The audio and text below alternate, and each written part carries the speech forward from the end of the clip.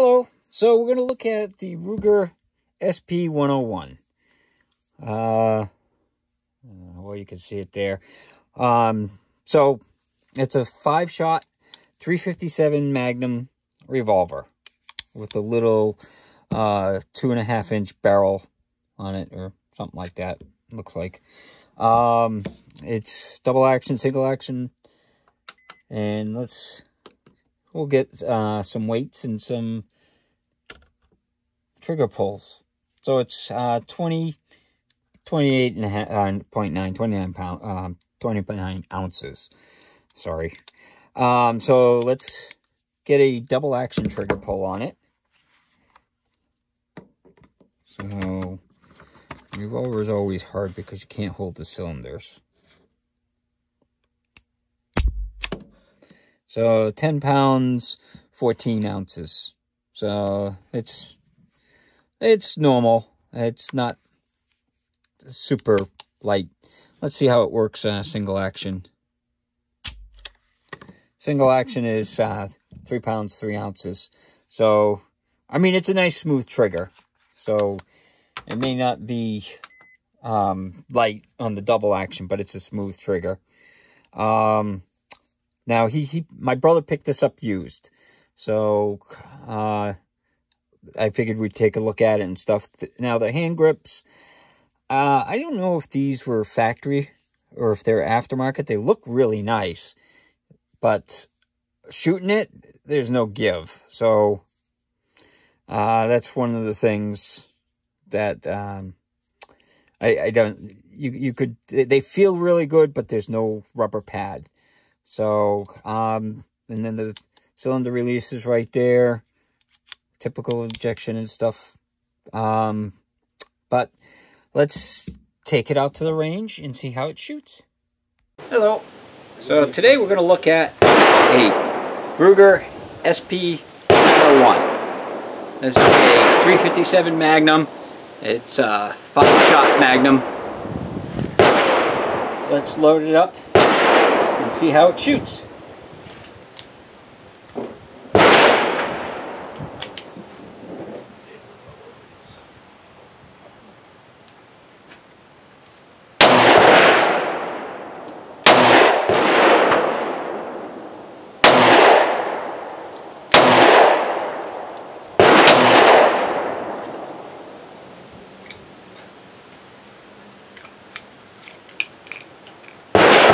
Yeah, that's definitely got a little bit of a snap to it.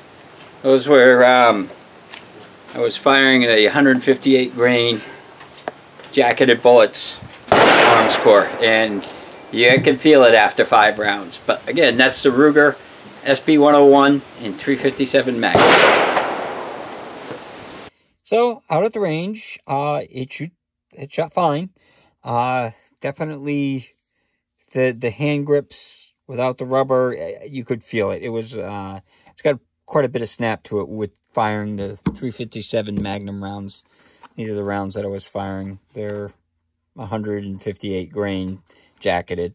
So, so it had a little bit of a snap to it. As far as accuracy, well, that's how it did. But the thing that I have to say is the target I was aiming for was here. So I staple them up usually like this, and I was shooting at this and they were hitting over there. And that was about 12 yards. So I don't know, they're fixed sights. You know, there's just nothing.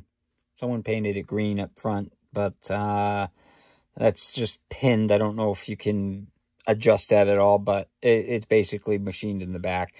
So at 12 yards, that's probably a little far out for you know, the average use of it is probably be a little closer than that, more like 7 yards.